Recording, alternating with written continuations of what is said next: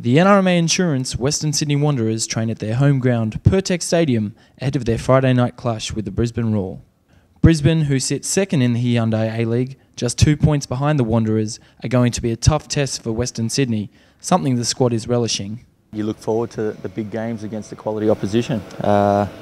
Brisbane are a very good side, and coming off a very good win against another very good side in Melbourne Victory, it's something we're looking forward to very much. As a footballer, you should look forward to these games. You know, it's a great stadium, a great pitch, and you're up against a very good team. And as a footballer, they're the days that you can't wait for.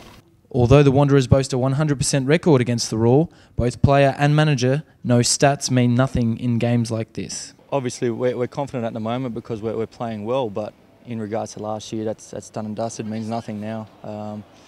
Squads are different, the game's quicker, it's totally different than last season. Well, that doesn't guarantee you get a result. It doesn't guarantee anything for tomorrow night or looking forward. But you go into games confident, knowing that the boys are physically and mentally ready to give everything they can to get another result.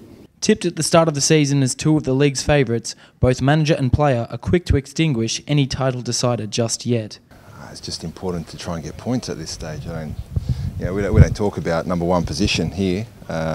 It'd be a problem if we're focused on that after 6 games. A battle for the minor premiership already you can't really say that. I mean, it's early doors. I mean, a couple of losses put you back down mid-table. So, look, we're concentrating on this week and this week only, and then we'll start looking at the ladder a bit later on in the season.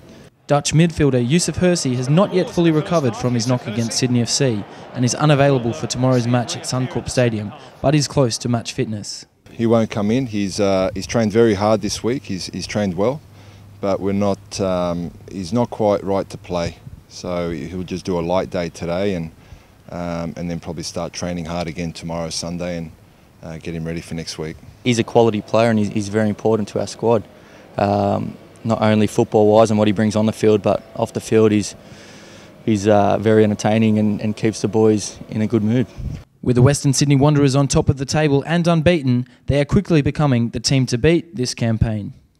Maybe that's a way of looking at it, but psychologically, I'm not sure. I think for us, it's just the key is our performance, and we haven't had an easy game to date. There are no easy games in this league, and you have to be on your game to get points in this competition. It's a very even competition, and we know we have to do that again tomorrow, otherwise we'll get nothing from the game. I think everyone just wants to beat us now.